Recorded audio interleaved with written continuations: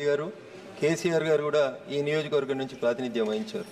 The constituency which I am representing is Medak Parliament. Earlier, Honorable the then Prime Minister Srimati Indira Gandhi and Telangana Chief Minister KCR also represented the same constituency.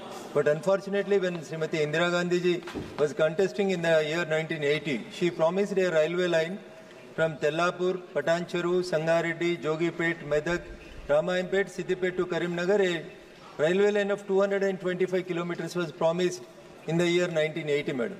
Since then, for the past 44 years, 44 సంవత్సరాల నుంచి madam, just 9 kilometers of railway line has been formed from Tellapur to Patancheru, madam.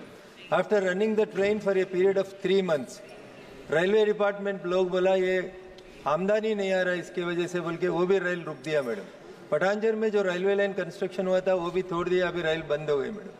It is a long demand, madam. Telangana, when it was formed only with 10 districts. Now there are 33 districts in Telangana state. Only one district headquarter, that is Sangareddy, is not having the railway station. Rest of the 32 districts are connected with the railway lines, madam. So one of the constituency, assembly constituency by name Patancheru, which is one of the Asia's biggest industrial area, is in my parliament constituency, madam. Almost 1,500 industries from different areas of the country are being located in Patancheru Assembly constituency.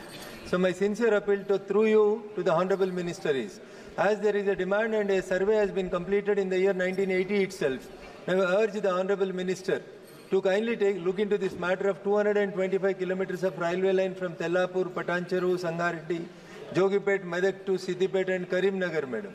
As this is a largely developed and industrial area, there is a large demand of the people for this new railway stations which connects almost 7 districts of Telangana, madam.